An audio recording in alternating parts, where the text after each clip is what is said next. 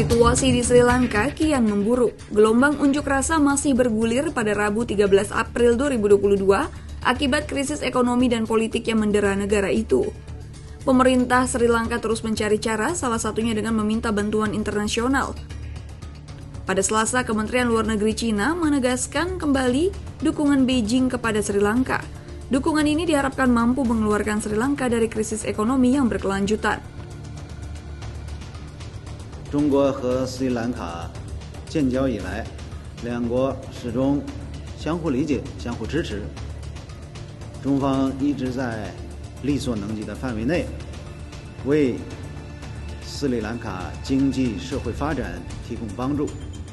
未来，我们还将继续这样做。 Sebelumnya, Perdana Menteri Sri Lanka Meminta Rajapaksa Senin 11 April 2022 menyerukan diakhirinya protes yang meminta pengunduran diri Gotabaya Rajapaksa atas krisis ekonomi terburuk dalam beberapa dasawarsa.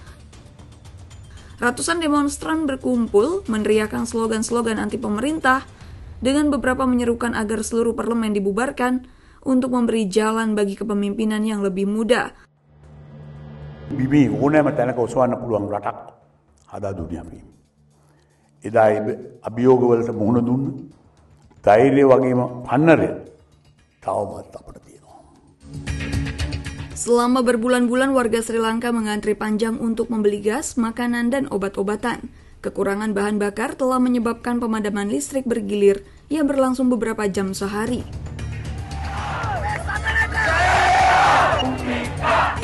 Kondisi ini memantik kemarahan warga selama berminggu-minggu terakhir.